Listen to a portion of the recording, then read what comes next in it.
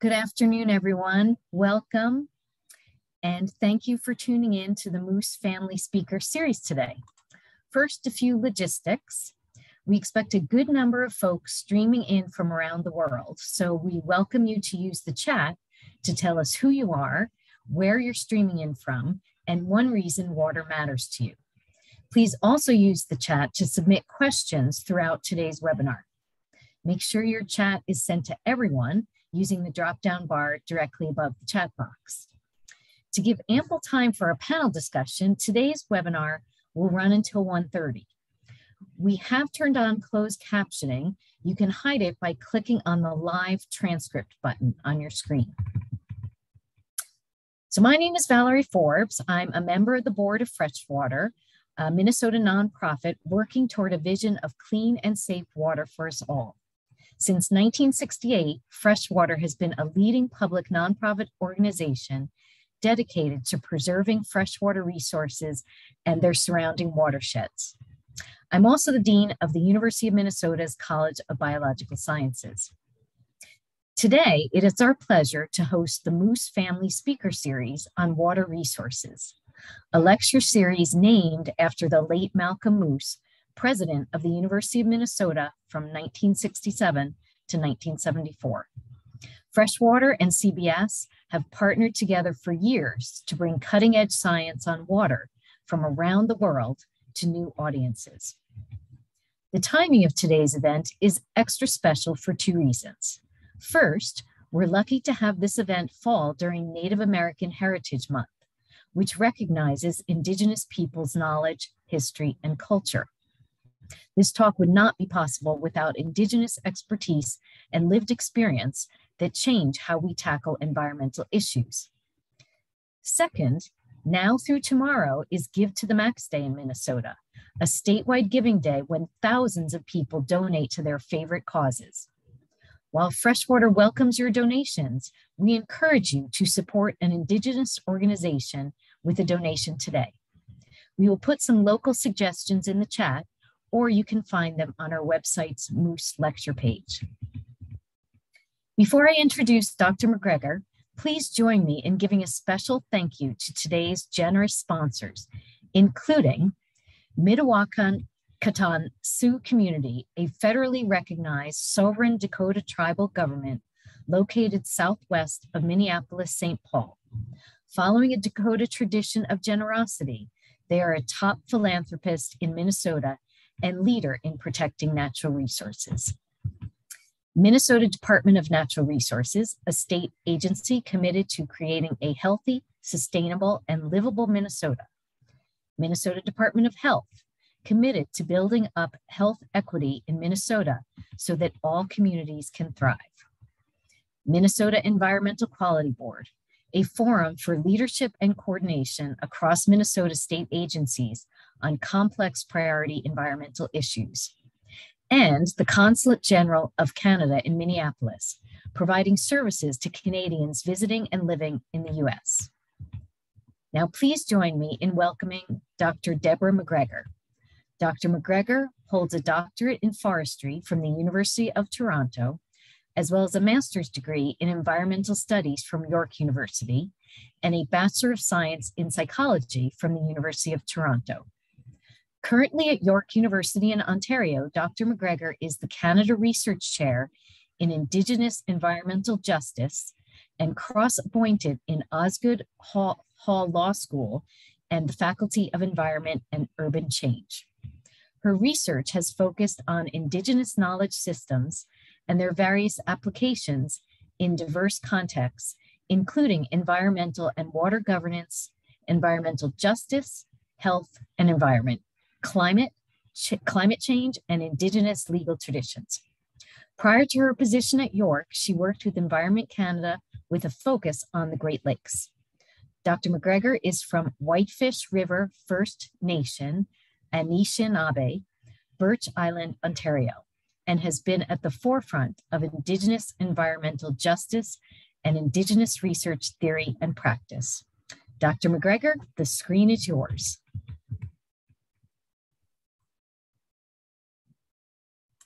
Miigwech, for that introduction and for having me, all the sponsors and everybody who's joining us today.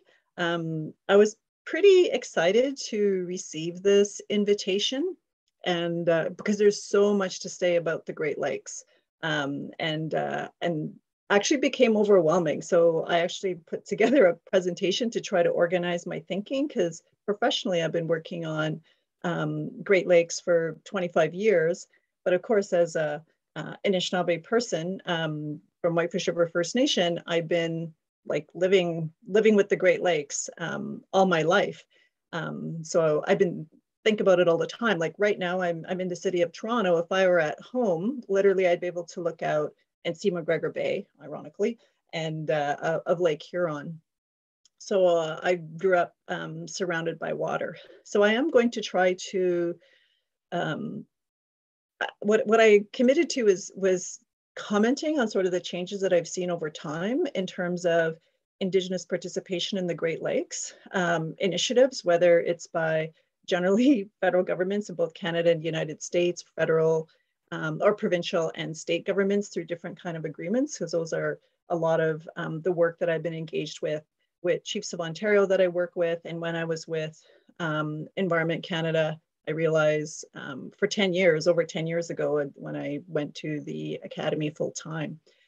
So hopefully I make sense in my comments and also in addressing environmental justice. But it's a lot to jam in there. But I did want to provide a bit of context for where I'm coming from in terms of my remarks today. And hopefully I'll stay within the timeline of a half an hour to 40 minutes, because I'm really excited to engage with the panel, with the other panelists, because they have so much knowledge, and I will learn a lot from them and from you with your questions when we engage in dialogue. I just like how people are indicating where they're from, and in the chat as well. So I'm going to share a screen. So it worked 5 minutes ago. So hopefully it'll continue to work. One never knows how this is actually going to happen. All right. So I'm assuming people are seeing what I'm seeing. You can just send me a chat or something, Claire, to make sure that we're all looking at the same thing. So I wanted to talk a little bit about environmental justice as part of the Great Lakes initiatives. So it's always come up. It's actually more like injustice in conversations that I've had over many years with different Indigenous peoples that I've been working with, or even in my own community, in terms of how people experience, I guess, other people's initiatives to govern or to protect or to conserve, restore the Great Lakes. And a lot of the times, Indigenous communities and nations are in this position of having to put energy into reacting to that, as opposed to engaging in their own governance in terms of how they want to relate to the Great Lakes. So, but one of the reports that actually I wanted to point out, I'm just going to point this out this way. Environmental injustice in the Great Lakes Water Quality Agreement. So this was an Indigenous caucus. This was 1997, an Indigenous caucus that presented to the International Joint Commission, where they outlined, I don't have time to go into their preamble and whereas statements, but they did speak to the importance of the Great Lakes to Indigenous survival, and not just surviving, but flourishing, and how there were particular injustices due to lack of involvement, participation, and decision-making around the Great Lakes. I am, I guess you could say, over my career, you don't ever really notice this, I think, from year to year, but over time, over 25 years, you do notice some inroads being made. So for example, the Great Lakes Water Quality Agreement didn't really recognize tribes or First Nations or traditional knowledge, and now they started to kind of get there. You didn't see that when I started my career, but now you do. So, but that's a lot of advocacy by many people to make those kind of inroads happen. So of the many years that I've been working in relation to the Great Lakes, this has always been pointed out. Like sometimes we would start off with almost like who we are like right now, because really who we are right now, we're trying to operate pretty well as Indigenous people within colonial state. But that's not really all of our history. Most of our history is thousands of years old, being and relating to the Great Lakes. And I've always had elders and traditional knowledge holders, keepers and practitioners and grandmothers and grandfathers, particularly grandmothers, who always said, it always starts with spirit. It took a while for that to sink in, but now I know that's where we have to start always the conversation. That we always start with spirit in terms of our conversations around water, or almost anything to do with the natural world, for lack of a better word. But we were here for thousands of years, and we had knowledge that we passed on to engage in sustainable relationships at all of creation. I'm not saying we're perfect. Like, a lot of the work I do right now is I actually go to stories that try to, as a way to kind of theorize or explain what's happening in our lives at the moment. And they're very instructive, because when we didn't behave sustainably, ethically, morally in relation to the natural world, our ancestors, or being responsible for future generations or other relatives or kin in the world, there were usually consequences, and they weren't good consequences. So we would learn from that. The difference is that we had our own ways of dealing with that. Now it's harder to engage in the kind of work that we would like to engage in based on our own laws and governance, authority, and jurisdiction. But it always starts with spirit. That's the center of our existence in the teachings that I've been given over the years. And I'm always constantly reminded. And where I've kind of seen a little bit of the difference, like I'm thinking about the very first time, a meeting I was facilitating with Chiefs of Ontario in a downtown hotel in Toronto. And now, because it starts with spirit, you try to have water, you try to be by the water, try to make sure that there's a sacred fire present. Like a lot of the gatherings have now generally switched to, in my context, First Nation communities by the water, being in communities where there's fire keepers. So it's a very different context when you understand that it starts with spirit, because it'll bring in different aspects, I guess, of our lives into the conversation and into the meeting, like calling in ancestors and drawing on their knowledge as well. So I also like to point out that that we were complete societies. I find in a lot of it doesn't even matter what kind of engagement that what I call circles that I find myself in right now. A lot of it is climate change, or climate justice is how I like to frame it, because there's still a lot of injustice in that whole conversation, is just a lack of recognition that Indigenous peoples were part of societies and nations and communities that were complete. We had everything that we needed in order to flourish for thousands of years and interact with each other as nations. We had our own treaties with each other. We had our own diplomacy and protocols. To me, that's an important starting point, rather than just looking at Indigenous peoples as these populations that need to be engaged with or consulted, but we are actually societies. And as societies, we had everything that any other society would have in order to function. So when you start from that place, you can see sort of the inadequacy of even now, even though Indigenous participation has improved, it's still not where Indigenous peoples would like to have it. I'll speak more to First Nations. We have tribal members on the panel, and they'll speak to that, to the tribal perspective more so than I. Well, I shouldn't really in this presentation. So we had that, and so I find even within the Great Lakes Initiative, even though it's improved, it's still within there's certain assumptions that are there about engagement with Indigenous peoples, which is what it'll say, rather than societies and nations and everything else.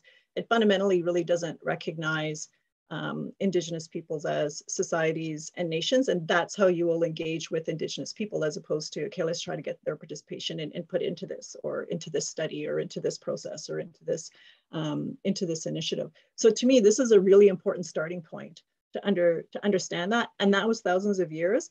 And really, for me as an Anishinaabe person and my ancestors, most of my history and most of my existence as an Anishinaabe person in connection to my ancestors and hopefully future generations. So that's really most of it.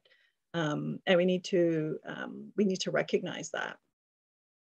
So I'm also always reminded, particularly by Chief Dean Sayers and Petchawana, that he goes, don't ever start soft. We always have to assert our own authority and jurisdiction, our inherent rights to the Great Lakes. That's also forms a part of this, the whereas statements in this particular document that was put together by Indigenous Council to the International Joint Commission, like almost like 4 decades ago. And is this recognition of our own jurisdiction and our rights and responsibilities.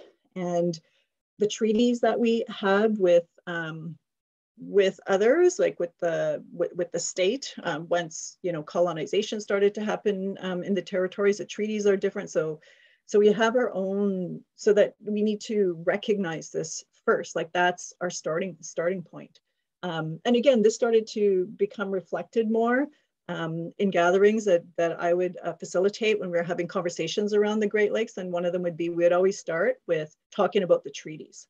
It didn't matter who was present, like we talk about the treaties, the different treaties, the wampum treaties. So that understanding was the starting point before we even get into, are we worried about aquatic invasive species or whatever happens to be the annexes of the Great Lakes Water Quality Agreement, or in the case of Ontario, the Canada-Ontario Agreement, which helps Canada-Ontario deliver on the commitments made in the Great Lakes Water Quality Agreement. So we always have to start from our own governance, and our own governance looks different. So it's not, I think sometimes it was unrecognizable to settlers and others, and probably a lot of the times still not, because there's so many diverse nations around the Great Lakes that we're not all the same. I'm Anishinaabeg, but there's also Haudenosaunee, that confederacy, the Three Fires Confederacy, Menominee, like there's so many different, like it's so diverse, and that needs to be recognized. That wasn't a problem for Indigenous people because we had our own protocols and treaties we would make with each other. But I find in working in government, they think it's a problem because they want like the one size kind of fits all to things, but that's not going to be effective on the ground at all.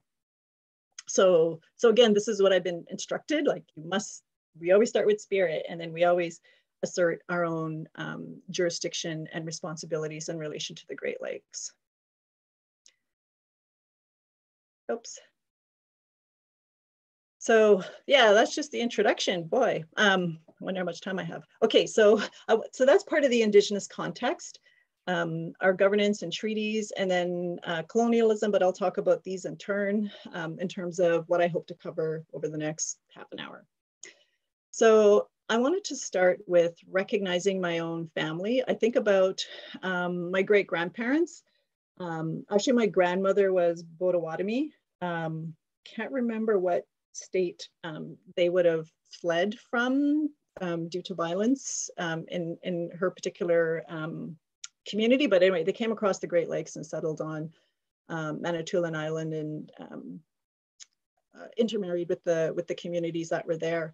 But I think about them in terms of how they were able to live. Like they essentially lived by the lake because they didn't have running water, electricity, or anything like that. So I remember we'd go visit them, and you went to bed when it was dark, and you got up like in the summertime. That was pretty early. But they lived, to me, I think about it now, I didn't appreciate it as a child, of course, but they lived very much by natural kind of rhythms going on around them, and they didn't get caught up in all the trappings, I guess, of other kind of lives. Even when the First Nation, they lived in Wicomakong, had a house, they actually preferred to live in the house that they had before. So I realized that they knew things and they understood things, and they could live in a very, they could respond to the natural world in ways that's, I would say, hard for me, because I actually spend a lot of time now with COVID in Ontario. We still very much a virtual existence, not as much time as outside as we wanted. So I wanted to acknowledge my great-grandparents for everything that they would have had to go through to enable me to be here and do know what I know, which is extremely limited to what they did. I also wanted to acknowledge also, because this has been major disruption in our lives. My grandmother and my mother both went to residential school. This is my mother, and that's the residential school that she went to. Lots of bad things happened there. I don't have to tell you about it, but what it means in terms of my work is, like, I kind of think that I've learned as much as I can learn in English about what I need to know about Indigenous knowledge systems, right? Like in people writing about it, maybe even talking about it, but really it's kind of the lived experience that matters a lot, that I'd often be missing, even though it's my career and I pay attention to these kind of things, but also it's embedded within language. But because of this legacy, so my parents were fluent, my grandparents were fluent, but I'm not. And I know that I am missing a lot because I'm not, even though I'm trying to learn, but I'm learning like, I don't know, probably not even junior kindergarten level. When you're really trying to get the higher level concepts, the worldview, that's not enough to get it. And there's only so much that could really be explained in English to someone like me. So it's actually had a really big impact on our ability, or my ability, I'll speak for myself, my ability to actually kind of know things in a different way than I can know from being an academic, or even when I'm working for First Nation governments. Or so to me, I call it hitting the wall. Like I feel like I've hit the wall. I can read a bunch more stuff, but it's not the same as actually deeply understanding something, because you can actually follow conversations and teachings, or even in ceremonies in the language. So it's been hugely disruptive in our knowledge. So for me, this is just, I'll go through this a little bit faster. I'm part of the Anishinaabe Nation, and that's my family. So over time in my career, I understand like that my responsibilities also change because of who I am before my children are born, and then when they were after, my obligations to teach them to be Anishinaabe people wherever they happen to be. So this is just an image of my dad and sons in the territories that I come from. Yeah, and I also like seasons. I always point this out. So one is the image of where I'm from. My Fish River also has Dreamers Rock, which is a spiritual area. People come from all over, visioning ceremonial sites. So we're the caretakers for that. But also a lot of our governance was also around the. It's actually one moon, but 13 phases. Another story in terms of how I'm looking at that in terms of my climate change research, but also important to know that, especially when I'm speaking to an international audience, that we had seasons. There's winter and summer in our lives, and we learn different things during these times in terms of our knowledge systems. I wanted to point to these teachers who've passed away, because they were hugely influential in how I think, how I was able to switch from like thinking in English to trying to understand how people who think in the language think so differently. I don't have time to get into the stories that I learned from them. So one is the late grandmother Josephine Mondamin, and the other is the late Robin Green, who was the Grand Chief for the treaty Grand Council Treaty number 3 in Northwestern Ontario. Anyway, that's how I know there's a difference between when people think in the language. The concepts are really different than when you're trying to understand them from I guess from an English or colonizer, I guess, perspective, for lack of a better word. So I just wanted to acknowledge like just how they just totally opened my eyes and had these major eureka moments in listening to them. Our teachers are also the land and waters themselves. And this is part of our worldview and ontology, like how we learn and how we understand what's going on in the world, who our kin are and who our teachers are, also comes from the land itself. Some of the work that I was doing around water, and this was in the Canadian context, there was public policy around water, First Nation communities always being evacuated. Basically, there's a water crisis in relation to First Nations. But but it was always important to Indigenous people. It wasn't until it was front page news on CBC or something like that, but it was always important. And it's always and continues to be a life-giving force for First Nations in Ontario and around the Great Lakes. So that's just my dad and my son's fishing. So my son fishing. So this is a reminder of just how different it is from when I was growing up and how this can happen in a single generation. So when I was growing up, we didn't have electricity or running water, anything like that either. That came a little bit later. So I grew up having to go get water down at the lake. So if you wanted water for drinking or for whatever, you went down to the lake, haul water, and bring the water up. And probably it was when so this is how we grew up. But maybe, I don't remember what year it is, maybe it was even graduate school. I remember going home and then you couldn't drink the water. You couldn't drink the water from the lake anymore. And I'm like, okay, well, that's kind of a big problem, even within my lifetime. At the time, also, the quality of the Great Lakes was impacting fish and contaminants in fish. And there were all these fish consumption guidelines, but they didn't really reach Indigenous communities because we ate fish all the time. And me at 15, childbearing age, according to all these fishing guidelines, I really shouldn't have been eating that much fish because they were contaminated. This wasn't really reaching Indigenous communities. I guess it's a type of a form of injustice because Indigenous peoples also consume a lot more fish. And this is partly the results of the Eagle Project, which then studied this particular issue. But the reason I show my son here is because where I'm living right now, sometimes the pipes freeze for the water. And so I said, okay, you got to go down to the lake and go get the water. This is was normal to me growing up. So he takes the pail down to the shore and comes back up and he goes, there's ice on the water. I can't get any. And then I was just going, then you have to break the ice. Because that's what we did too. We had to break the ice in order to get the water, even though it was minus 35 outside. Even within a single generation, this this ability to be able to engage with water as life was starting to be broken because they just didn't have to do that. And when you go down to the water all the time, you're always engaging with water and you're understanding it over time when it freezes up and when it breaks up.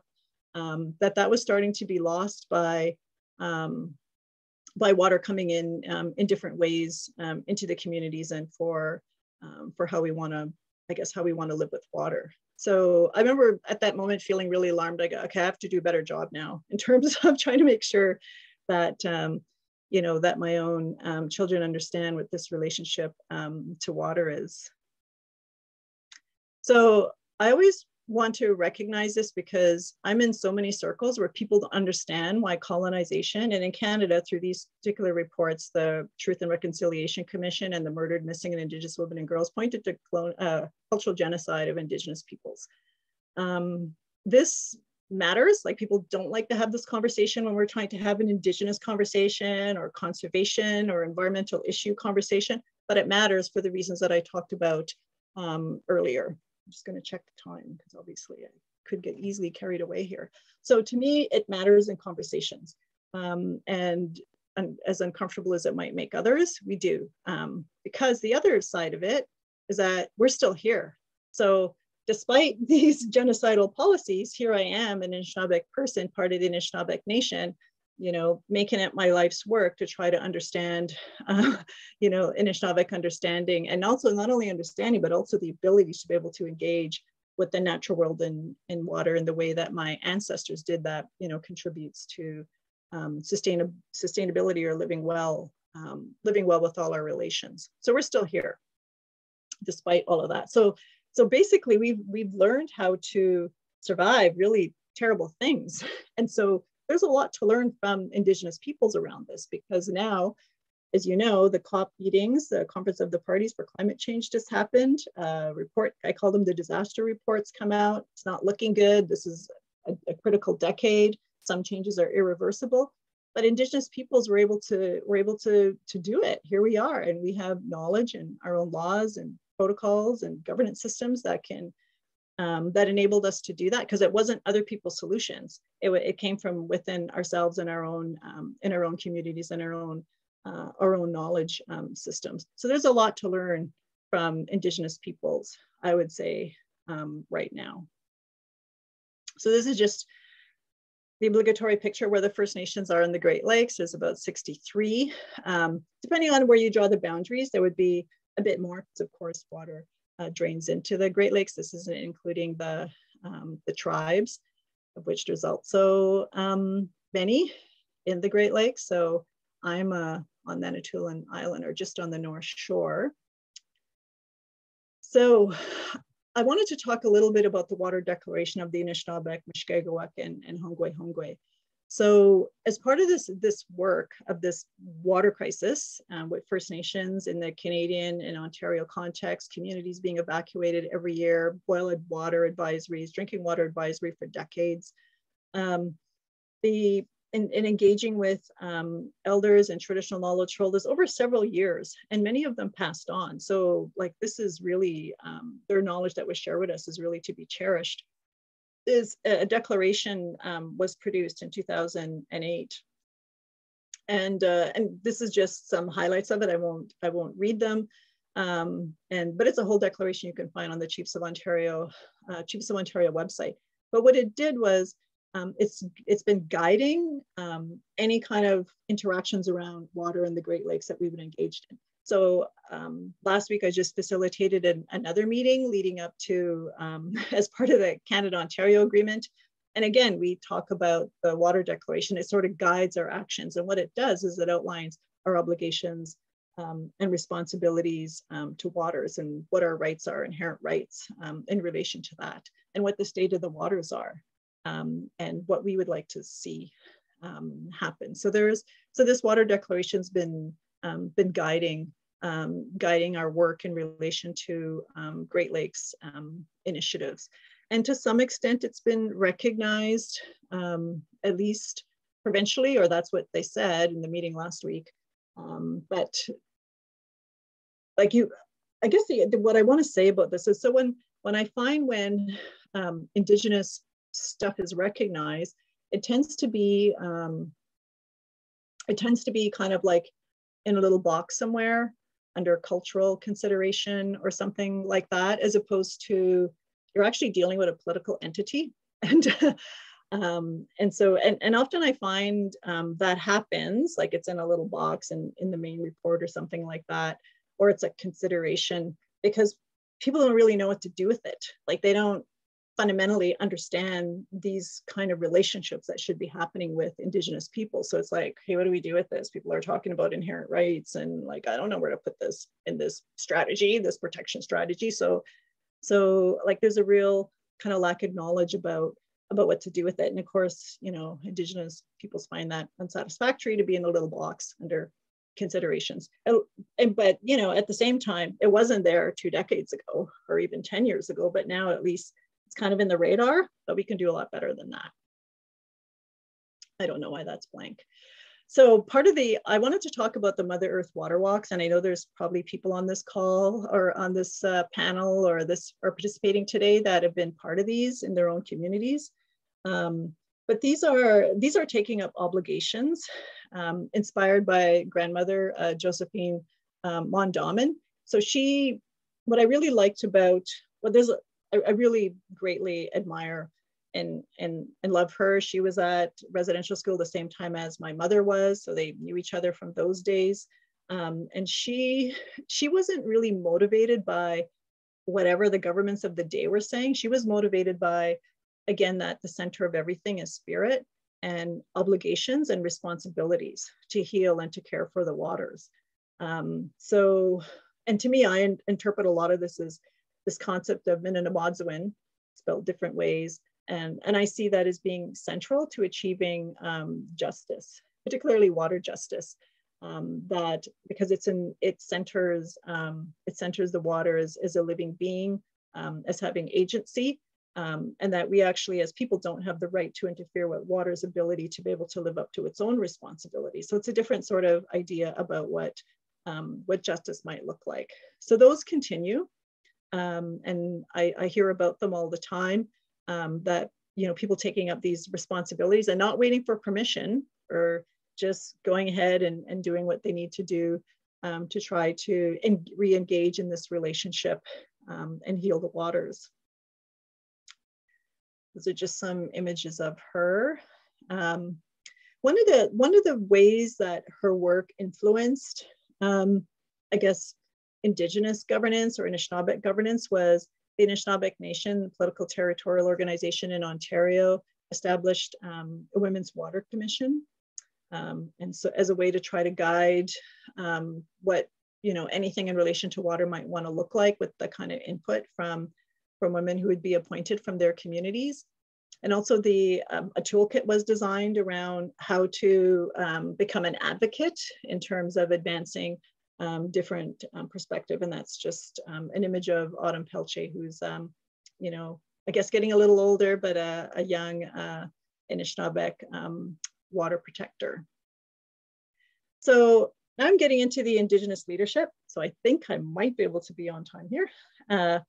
And so again, when you're starting from that premise that Indigenous peoples are societies and nations, we had our own ways of doing our thing for thousands of years. We still do it.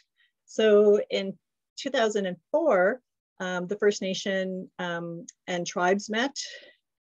Sorry, I have the thingy in the wrong space. Should be First Nations and Tribal Water Accord in 2004, and where, you know, tribes and First Nations got together in Niagara Falls to set out what their obligations and responsibilities were going to be in relation to water. It was, I think it was in response to an issue of bulk export from the Great Lakes. And these are just some of the highlights that's in this accord. You can still find it. You can Google this, except do First Nations and Tribal Water Accord, and you'll find it. It has the signatories to this, but it basically points to how our ancestors inhabited Great Lakes since time immemorial, how traditional knowledge and science can work together to strengthen our understanding of what's happening to the lakes. Must think about future generations, recognition of Indigenous women and their leadership and role in relation to water, the importance of ceremonies, and our connection to water is spiritual and cultural, as well as, you know, we're also in the realm of governance and the political and diplomacy kind of realms as well. There's a lot more that's there, but I wanted to point out that we are still doing this. We are still living up to our obligations. We are still exercising our inherent rights and jurisdiction with each other in this effort to enact our obligations to the natural world and to the Great Lakes. Then there was the Anishinaabe Joint Commission, an interesting initiative in 2011 with First Nations and tribes up around Sault Ste. Marie area. And again, there was a 4-day gathering in the Sault Ste. Marie area, and this and also this declaration. I pulled this from the declaration that was part of this report. I'm not sure if you're able to find this one or not, but in public domain. But again, speaking to this commitment to traditional teachings and responsibility, that's a core aspect of what people talk about in terms of our obligations. They look to youth and future generations. As leaders and citizens, we pledge to assert our inherent rights, to fulfill these duties to water, and engage in water protection activities in our own community. So again, this isn't all of it, but just giving you a sense of, this is what Indigenous and tribes and First Nation communities are doing. Like we're engaging with each other as nations, and it would be great if other folks started to recognize, you know, Indigenous societies and nations as complete societies who have everything any other society would have. And it's not just, you know, plotting us into other frameworks and hoping for the best, but actually we want to, you know, self-determine our own research interests. And I haven't been able to get into weeds in terms of what some of the meetings are like that I'm at, and some of the content and substance that we talk about there. I'm happy to answer questions like that when we get to that part. I'm also super keen to hear panelists as well, because there's a lot more to discuss there, and what does that kind of look like in terms of what these how these engagements play out. So these water walks, upholding Anishinaabeg law, learning and acting how to be a good person, which means being good in relation to the natural world as well. So we had our own laws that govern these kind of processes, and they rarely come into the conversation, even though I find First Nations talk about this a lot. They'll say, well, we have our own laws, we have our own. And again, I think folks who are hearing that don't quite know what to do about that. And again, this was in my own community. We developed a water governance or a source water protection framework, and we incorporated ceremonial life and spiritual life into it. And part of it was really getting youngsters engaged, and grandmother Josephine Mondamin was there at the time to inspire the little ones. And this was just the daycare folks having their little, having a water walk and starting to learn their responsibilities. I look at it this way, like I'm in a law school. So in that kind of framework, only certain people get to practice law. But in an Anishinaabeg framework, this is my niece, she's 2 years old. She can enact those responsibilities as a young person. Like you can be really young and learn what these obligations and responsibilities are in relation to the natural world and in relation to water.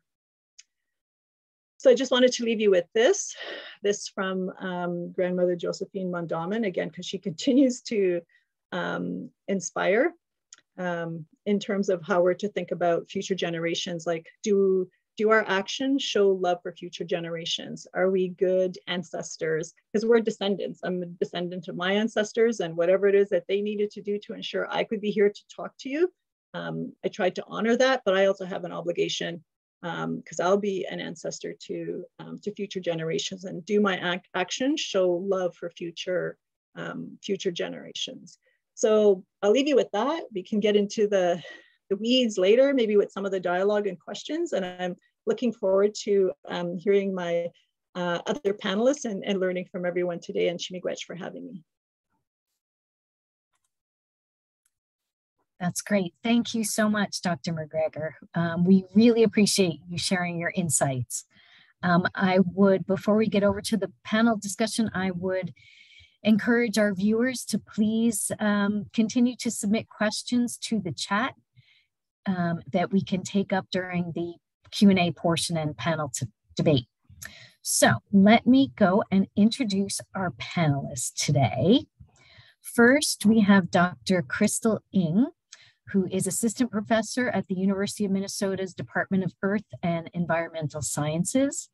Dr. Ng received a Community Engagement Award in recognition of her collaboration with tribal community partners on the First We Must Consider Manamin project. This was a collaboration among tribes, intertribal treaty organizations, and University of Minnesota faculty, staff, and students that prioritized tribal views on the cultural significance and ecology of wild rice and the policies related to it. Our next panelist, William or Joe Gravine, is a program manager with the Lac du Flambeau Band of Lake Superior Chippewa Wild Rice Cultural Enhancement Program and a tribal council member for the Lac du Flambeau Band of Lake Superior Ojibwe. Joe recently partnered with a team of researchers, including Crystal, to study the decline of wild rice.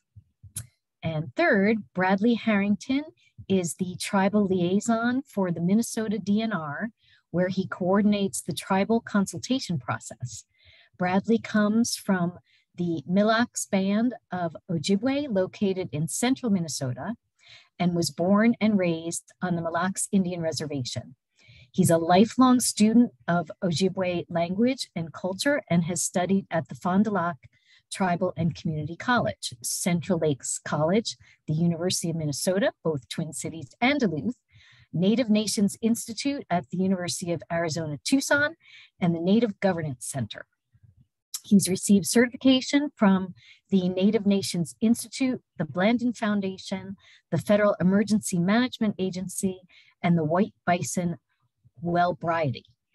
Welcome, panelists, and we are going to start by taking some questions from our audience. And as they are popping up, we will take the first one.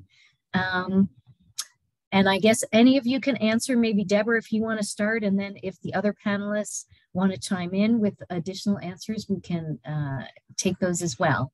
I can't see all of the other panelists, but so I hope that you're all unmuted and that you'll just speak when you have something to say. So the first question, can you describe a specific example of how traditional ecological knowledge might differ from Western scientific knowledge? I'll just start because I really would like there to be space for the co-panelists. Sure. I think probably one of the main ones that I guess that I confront every time I'm in these conversations is that water is considered to be alive and having its own agency, its own personality. Grandmother Josephine used to talk about that, like each Great Lake had its own personality. So that generally in these conversations, that's normal conversation, I think, to have when I'm in Indigenous circles, but not in other kind of circles, not so much. People don't talk, water is a resource, water is H2O, water is commodity, it can be property. So it's understood very differently. I think the way I would like, so even fundamentally that is different. So when you look at the World Water Report, I actually did analysis of this, like whether there are assumptions about water versus Indigenous understanding of water. But I'm gonna stop there. But that's one of the things that jumps out at me every single time I'm having these conversations. We're saying the same word, but we mean something different. Like water is more than H2O to Indigenous people. But happy to hear from my co-panelists as well. Yep, thank you. Any of our panelists want to give us an example? Just remember to unmute yourself. Bradley? Ani. Yeah, so well, before I get going, I want to say miigwech to my fellow Anishinaabe that are on the call today. It's really good to hear our people out there and people seeking out the knowledge. And also miigwech to my fellow DNR people. I know that there's a bunch of Minnesota DNR people on the call today. Miigwech to you all. And MPCA, and a special shout out to Joseph Bauer-Kemper, which I see he's on the list as well. My teacher from UMD, really great person. So the difference is actually why I don't have a degree in natural resources. I was going to college for natural resources and learning Ojibwe language and customs at the same time. One of the ones that sticks out to me is in forestry, we are to look at the tree and try to determine how much money can be made off of it in board feet. But in Anishinaabe, the tree, a tree is a money due. The tree is a spirit that agreed to come help the Anishinaabe people by providing a great number of things, as well as the ability to be burnt for warmth and heat. One of my elders here, he always cracks jokes, a really funny guy, but he would say, you know, the sun is more than a ball of gas. It's money due that agreed to come shed light and give life to the Anishinaabe. And then, of course, Western science now says, well, you can't have life without the sun. And the Anishinaabe have known that for quite some time. Another one is the moon. The moon is what he likes to say, it's not a ball of Green Bay cheese, but it's also another money due. A money due that agrees to correct any mistakes or wrongdoings. So then Western science wants to go and say that, you know, people have an effect by the moon. You know, must be a full moon out, you know, people are acting a little strange. That's because little things are being corrected in them there. So but yeah, so I was learning Ojibwe language while going to college for natural resources. The example I always give, though, is when I was learning from the elders, one of them called me up and said, hey, would you come help me do a naming today? There's a baby that's searching for the Anishinaabe name. And I had to decline. It was midterms, you know, we get stuck in these tendencies of American education, and those midterms you can't miss, so I had to decline. Coincidentally, that day, my midterm was on the scientific name of small mammals. which I spent lots of time studying to make sure that I passed. But I thought to myself, I was like, I can be learning how to name an Anishinaabe baby today. What is the scientific name of a small mammal going? How is that going to help my people? And I decided then that I was going to stop going to school. I finished the semester. Don't worry. You know, I did. I finished off, but thinking about that, how was that going to help my people was one of the main drivers that pushed me out to mainly seek out what from nature is going to be helping my people, right? And natural resources by definition is things found in nature that can be used for financial gain. Anishinaabe view it as things placed in nature, because Anishinaabe are part of nature, that can be used for Mino Bamadazuin, it was referenced there, spiritual, physical enhancement and well-being. So just my thoughts on it. Miigwech.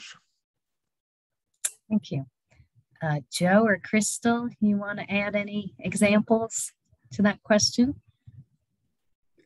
Yeah, I guess I can try to answer. I guess in my experience, you know, I guess the traditional ecological, you know, that type of thing, you know, is, and I can relate to what Bradley has already said. I think, you know, between TEK and you know, Western science, to me is that everything's connected. Everything has a connection, and when we look at, let's say, you know, for instance, water, you know, there, you know, it doesn't, I mean, life doesn't exist without it. Basically, you know, when you're dealing with wild rice, you know, for example, if you're looking at a watershed, okay, well, you know, where I'm from, we sit right smack dab in 4 watersheds. So let's look at the big picture. You know, I guess that pretty much how I have to say on that. You know. Okay, thank you.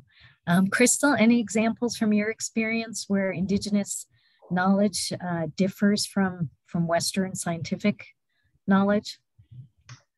Sure, I'm happy to contribute to this conversation too, but obviously Deborah, Bradley, and Joe have much more to offer on this than myself. I'm obviously the odd person out here. I am a 2nd generation Chinese American settler living here, and but I've had the great honor of working with tribal partners now, and I really just want to, I think, mostly echo what has already been said. I think that, you know, as Deborah was saying, just in the face of so much change today, climate change, environmental degradation, we're all trying to grapple with how to deal with it. And I think we have so much to learn from Indigenous peoples and their knowledge and their experiences.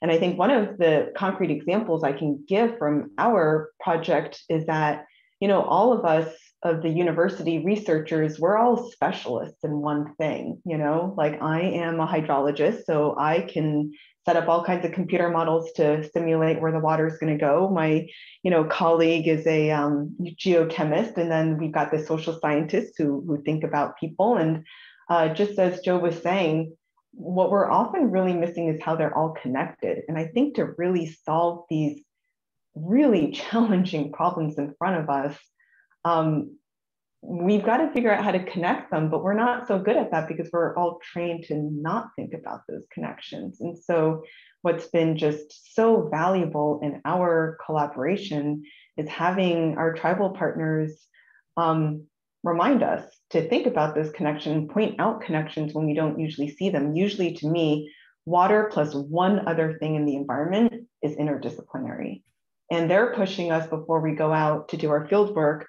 You know, we're rushing out with just like our one thing to sample. And they remind us, take a moment to look around and think about how all the different beings are connected, and we're like, no, we're in a hurry here, we need to get our samples. And they're like, well, you might just totally miss the major important aspect. And, and that's why we now have, Joe here is he serves on graduate student committees, because we've realized that we're really missing a lot here. And we've been really fortunate to have our tribal partners, a number of them being willing to share some of that knowledge with us.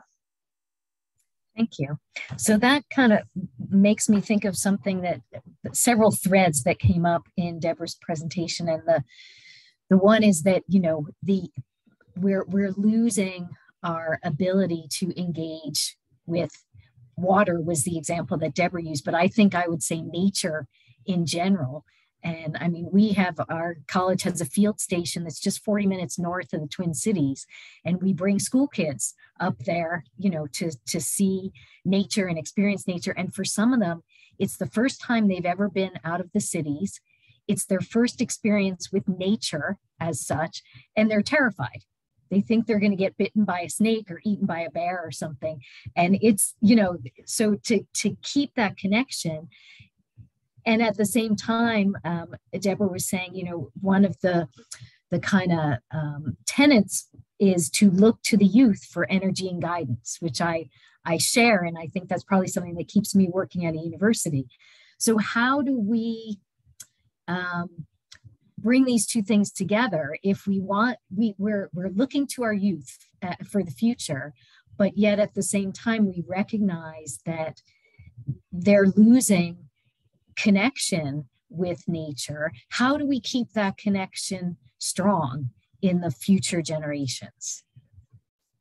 Anybody who wants to throw in their thoughts on that?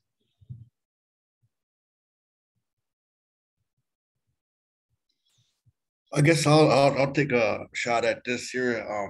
There is a book that was out that came out a few years ago by called The Last Child in the Woods. So I think way that society is going, or has been going, is that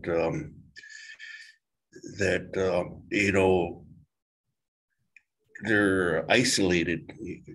And what I mean by that is that we got gated communities, and even historical, even in a historical context, it's always, nature has always been kind of put in that category as someplace bad. You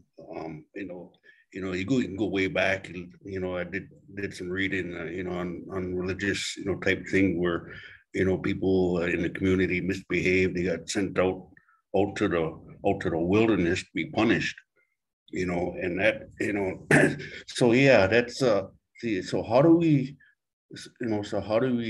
engage, our youth? And I think Deborah said it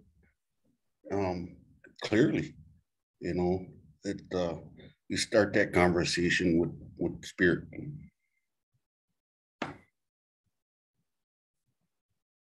Anybody else want to add to that? We're all looking at each other. Go ahead, Bradley, because I don't want to dominate the landscape. People heard me for 45 minutes.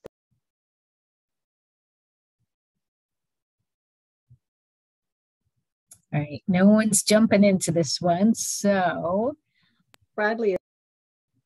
Are you okay, Bradley? Come on. Oh, Anine. What I think of is delivering the youth very direct knowledge without, trying to water it down. The youth are a lot more intelligent than we think. Anishinaabe believe that they are still connected to the spirit world a lot more than an adult, all the way up until puberty. So they have access to energies that are still very mysterious. So to think that they are unable to comprehend any complex scientific thought is diminishing the power of the spiritual energy that they have access to. So I've seen kids out there taking samples water, and then I've also seen them out there harvesting. You know, a really good example that one of my teachers gives is we go out in ceremony for about 2 weeks every year out in the woods. The kids are seemingly just running around, right? Running around, playing, not being apart. But when it comes time for them to perform a certain part of the ceremony with a song, or when they're in and around it, the kids know all the songs, even though they're not sitting there hour after hour, minute after minute, listening like how me as an adult would need to do. They're all running outside the wigwam, but still when they come in, they're able to sing all the songs. So they're just taking it in there. Another one, and we did this recently, me and a friend of mine that we work in the cultural revitalization in Mille Lacs here, we did a presentation for a youth group. We talked about fasting, something that hasn't been done in my area for quite a while. And now, because of that talk, we have a couple kids that are actually interested in fasting in this coming spring. So we're gonna help gear them up for that.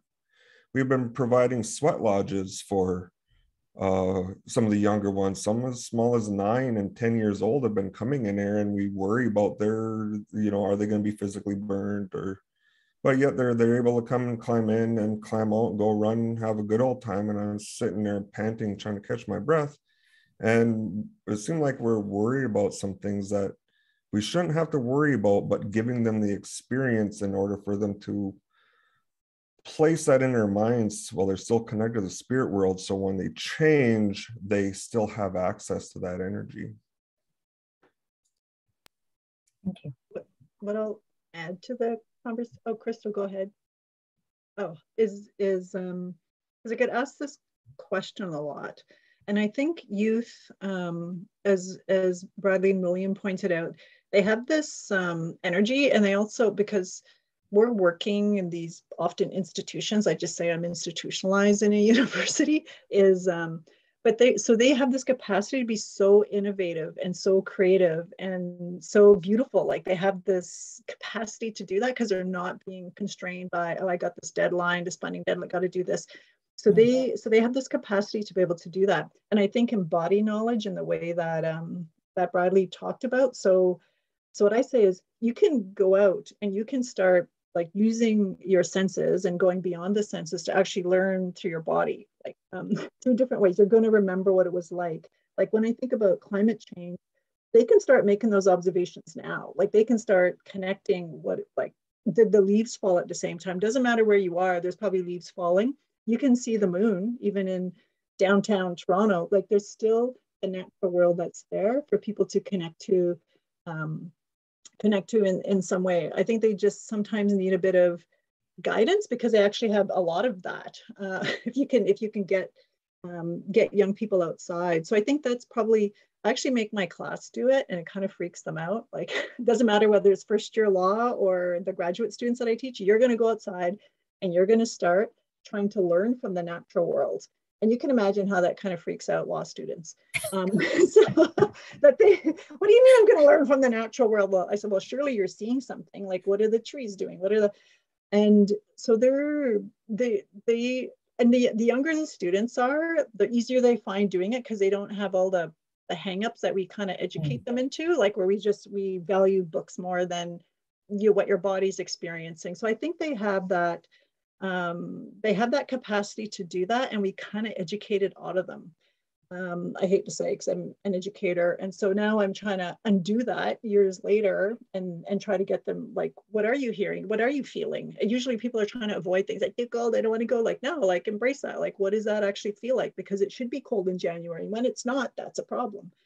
So I think they have the capacity, probably better than I do now, because I'm so in this world where I'm not as outside as much as I would like to. So I just wanted to build a little bit on what William and Bradley talked about. That's great. Thank you. Well, let me go to, we have some questions popping up here. The first one's kind of a long one, so I'm going to read it out, and whoever wants to answer can. So with regard to trying to facilitate Indigenous participation, How do you integrate these diverse sources of knowledge in political systems that are only really designed to consider a very particular type of information, like peer-reviewed, written Western science? This may be,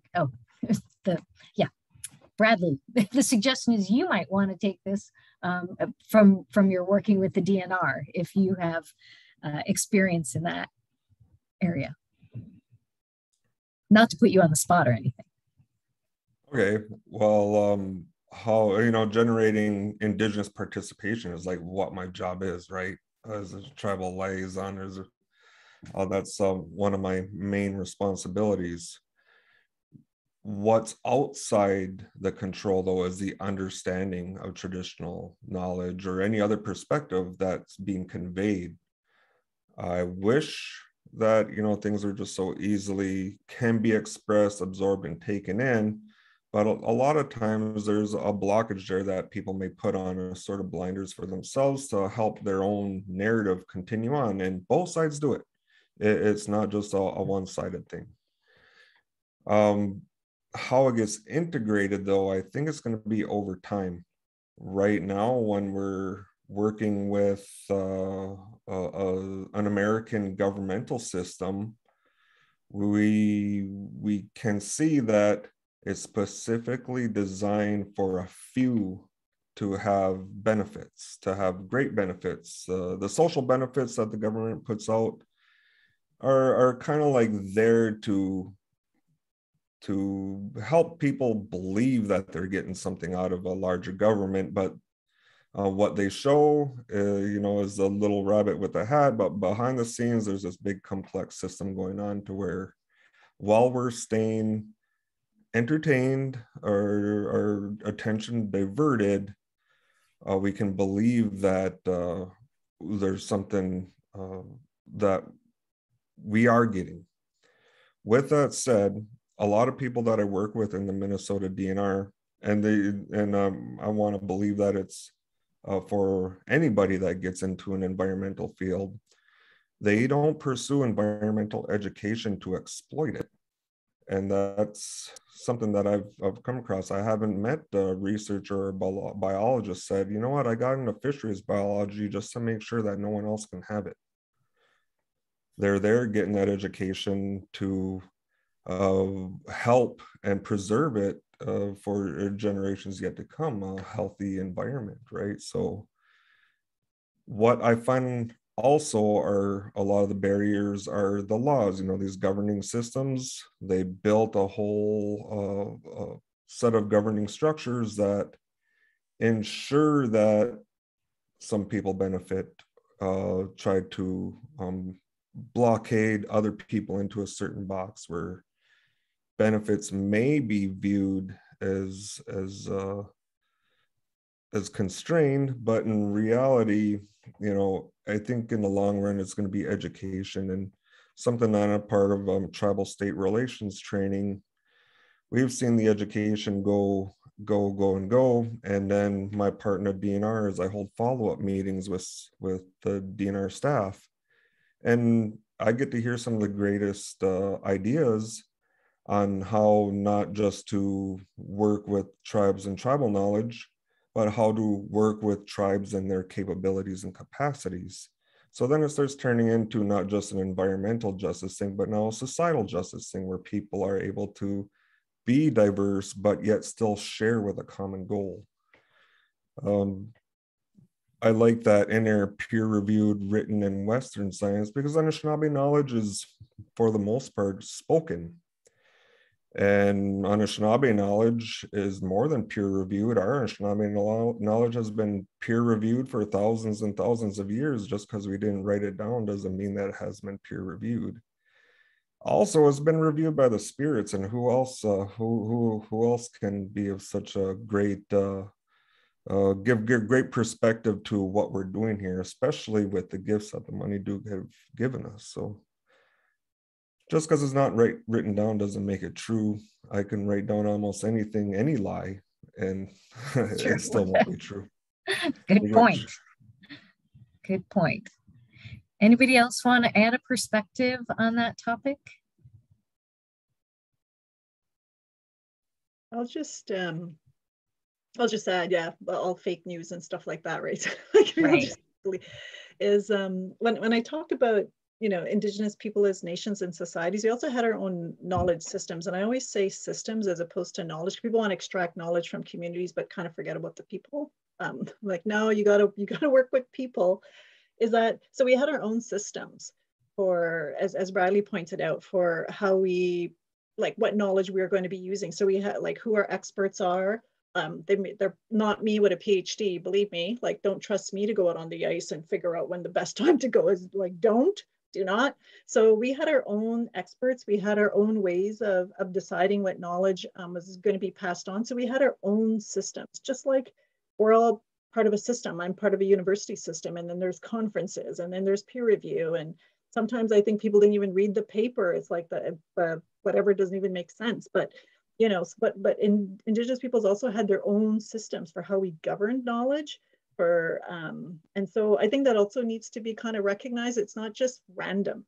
That is actually part of a system and part of a society that's been there for thousands of years, and worked, that others can learn from. So even sharing with others, that needs to be recognized, that sometimes there may be some things that can be shared and some things not, because of protocols that exist within the system itself, and who's considered to be an expert. So that's what I try to explain. Like, we have our own system, just like I'm in a system, and I can see it clearly, the differences, because I operate in both. So it's a good question. So to take a concrete example, I wonder if Crystal and Joe can talk a bit about your project on Manoomin, and how that project maybe evolved over time to take account of both ways of knowing. Maybe you want to talk a little bit about that.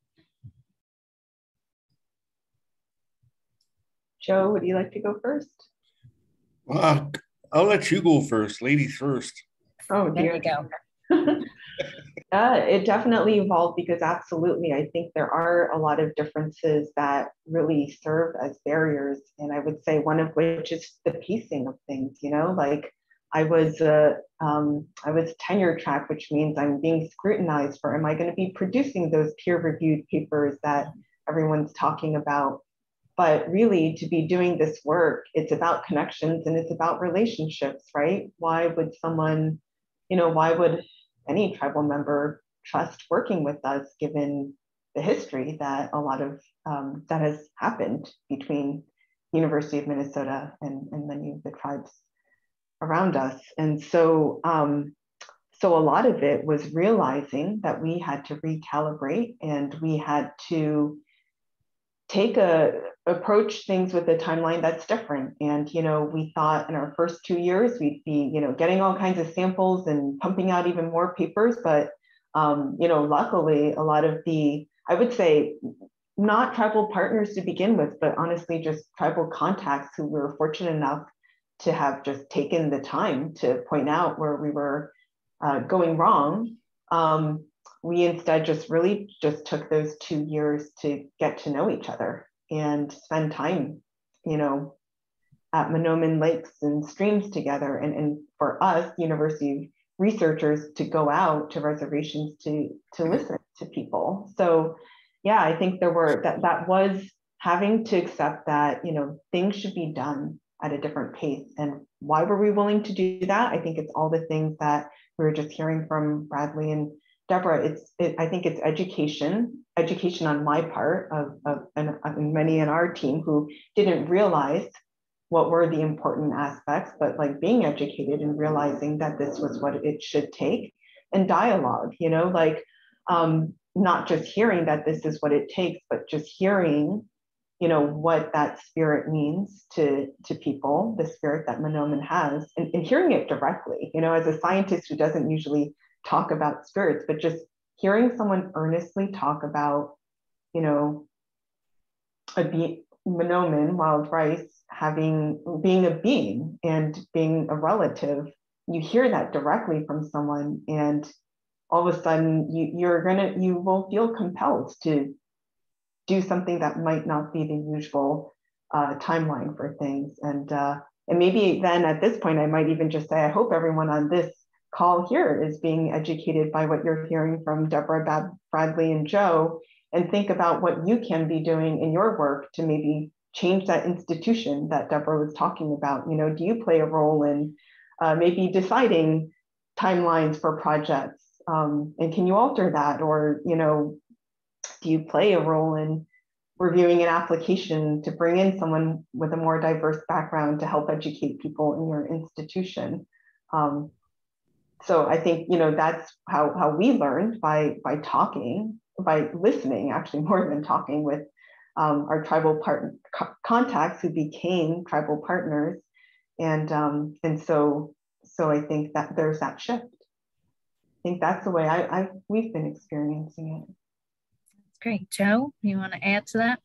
Yeah, you know, I guess when I first came on board with the Wild Rice program here, we were just beginning that conversation with the University of Minnesota here, becoming a partnership, and I'd never foreseen where this would end up or how it progressed. But I think, you know, through the conversations and, you know, talks and, you know, a lot of the sharing, you know, that we've done, you know, with this project and with Crystal and the team, that you know, and I think back, you know, to one of our Zoom calls we had back then, conversations is that to really get a good understanding, you know, you have to be on the landscape, you know, and I think, you know, you have to, you can't just go out there and collect the sample, you know, and I know we here in Washwagoning, you know, we shared many experiences with this project, and I think that's been real helpful. And for me, you know, as an Anishinaabe person, you know, we talk about trust, and we talk about those past harms. For me, able to process and kind of put that aside and focus on, I guess, my responsibility as a wild rice technician, program manager, to focus on that and move forward. So, you know, so we, you know, so us here, we had to kind of, you know, tread, you know, softly and see. And I know for me and some of the other people on the project here in Washwagoning is that you know, when we hear that you know, respect, responsible research, you know, so, you know, for me, I take that word, I take what somebody tells me, you know, pretty serious, and so that's been proven, you know, through this project, you know, working with Crystal and Sharon and you know, the different you know, our culture and some of the education, and, you know, on, like, for me, I don't know nothing about really hydrology, but, you know, or even sediment for that fact matter, you know, but you know, it's just coming from a person that hunts, fish, and gathers. I understand, you know, how the system works, but, you know, we got these little what do you call them, chemical abbreviation, you know, number CA2A or whatever you want to call it, you know, it stands for something. But, you know, when it's explained, so that type of sharing was going back and forth, and it's just you know, been real it's been real welcoming, I guess, for lack of better words, is that you know, we shared some of our ceremonies with, you know, with Crystal and the students there. We had our wild rice feasts, you know, that every year since the project started, they have attended, and you know, a lot of gift sharing, you know, just different things like that, and it's just that this whole relationship, this project has become on a more personal level, I guess. We talk about relationships and friendships. That's going to carry us on, to do the work that we need to do honestly. Thank you. That was great. Well, I think we probably have time for one more question. I'm not sure we can unmute participants. I think technically, Deborah, it's part of the webinar system, I think. I'm not the technical expert, but let's take one more. And I think this is a general enough one that hopefully you'll all have a brief perspective on. How can we continue to learn? And I'll leave it at that and leave that open.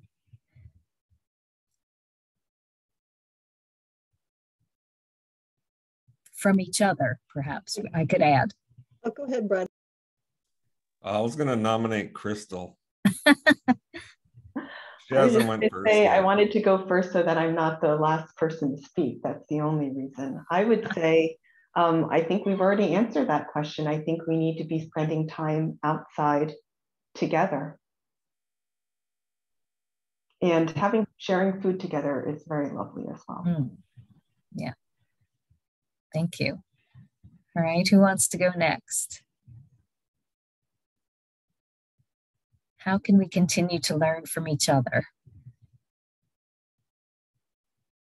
I guess I think, I guess for many years I was in the same position as Bradley at Environment Canada.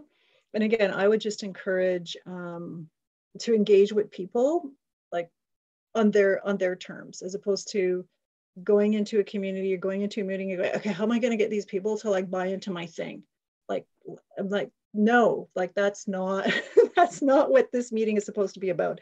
This is being able to listen and listen honestly. And what I mean by listening honestly is being prepared to be uncomfortable sometimes, because Indigenous peoples all the time are working in other spaces where we're uncomfortable and not welcome a lot of the times, right? And so, but we persevere because you have this common goal and common objective. So I just encourage people to be there. Like if there's events and things going on wherever you are, whether you're in a university or in a community, if there's something that Indigenous peoples are hosting, like show up and learn and be prepared to, a lot of times it's pretty, if it's public, it's pretty good. It's meant to be celebratory and whatever else, but sometimes things are going to be in some situations uncomfortable because you're learning about a truth you never heard before. And that can make people get, sometimes they don't deal with that very well. So I would say I guess it's sort of like almost learning to be mature and grown up and just realize that your version of the world isn't the only one. And you have to be open to other ones to really honestly kind of listen. So once you get there, once you have to have the courage to go. And then once you get there, you have to have this openness and knowing that there's a history where people are coming from. I've been in meetings where people say, oh, that history is not relevant. Oh, and that just makes people so angry. Like that's one of the best ways to make people angry.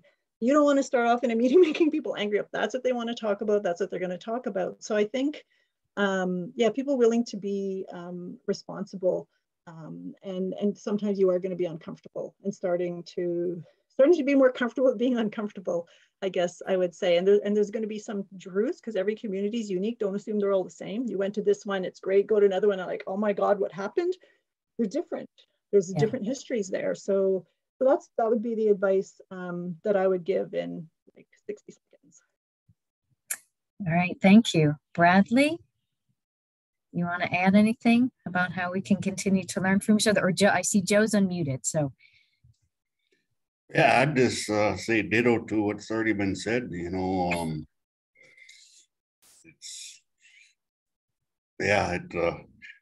Don't deny that. What's been the history. Don't deny that. Okay, great, thank you. Bradley, last word. Well, yeah, just to express again what's already been said is, getting to know each other is how the knowledge gets passed. Because, it may be written in a book somewhere, that's information, and then you have to take the time to go out and apply it, and usually that's with somebody else anyway, and then it becomes knowledge, and there's actual there. And remember, if anybody is going to go out and start Googling resources, which I do encourage, remember that our histories and our perspectives normally weren't written down, but they may have been written about. So sometimes there's a nuance there that we have to filter through also. And right now I'm in a knowledge gathering stage of my life, right? And when they talk about ecosystems, ecology, the environment, it may not come in a very direct question, but just in a story of them, of an elder saying that, I was out with my grandpa and we were out walking the woods, the snow was melting, and then they heard the frogs croaking, and he goes, "Oh, it's time to pull our maple taps." Just in that little short sentence there, that little short story, was a few different teachings there on what to expect when the spring comes, in regards to sap running, the ice pulling away from the shore, and the frogs croaking. They all signify different things, and it's wrapped up in stories rather than research and research papers and what we've come accustomed to with American education. So go out, meet some new people. I can tell you, Anishinaabe people are some of the most funniest people that you're ever going to meet. So I'm really going to go encourage you to go meet a few of us. Show up at a powwow. If you see, now there's a bunch of Zoom talks. I see Anton Troyer's putting on a bunch of Zoom talks. There's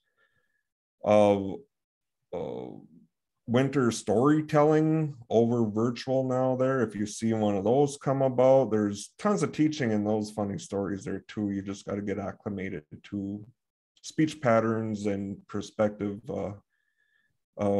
how they put this perspective together. But once again, I really greatly appreciate the opportunity to speak today. Miigwech. A good note to end on. Thank you.